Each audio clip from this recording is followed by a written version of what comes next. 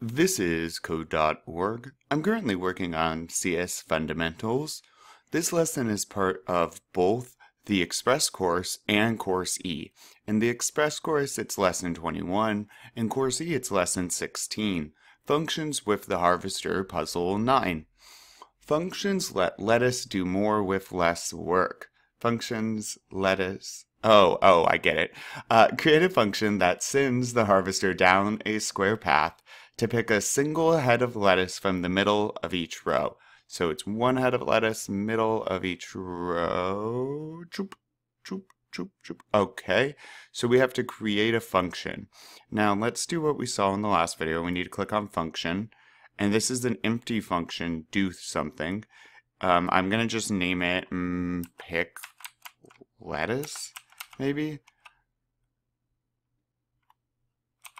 Because we're going to go in around in a square picking lettuce. Oh, there's something else called pick lettuce, though. Pick all lettuce. Sure.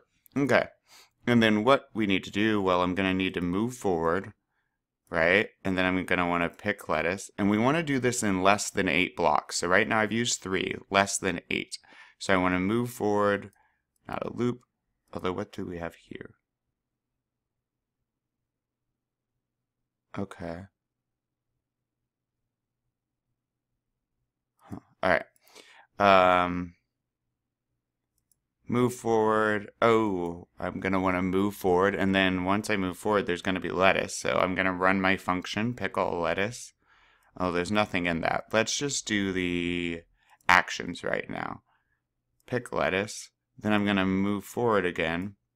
Then I'm going to want to turn to the right. And then I'm going to want to, facing right, move forward again. Then I'm going to pick lettuce. And I hope you're noticing a pattern right now. I'm going to move forward again, and then I'm going to want to turn right. Okay? And so look, this is all the same because we're just going into a square. And so maybe it's a good idea then to just use a function. So I'm going to put this in my function and get rid of all of that code. Now, there's 4 sides. 1, 2, 3, 4, right? A square.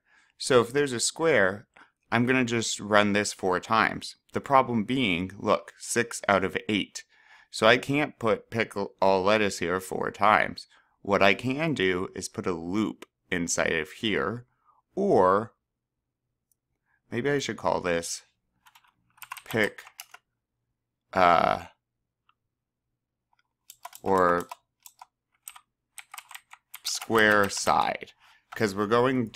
It's each time we run this, we're going down a side of the square and picking the lettuce. So now I want to run this code 4 times, okay? And then I want to ask it to run my function. So I'm going to hit square side. I'll move forward, pick the lettuce, move forward again, turn right, hit the bottom of this. Shoop. That was my first time through the loop. Okay, second time through. Go down this side. Let's give it a shot. Awesome. Let's keep going.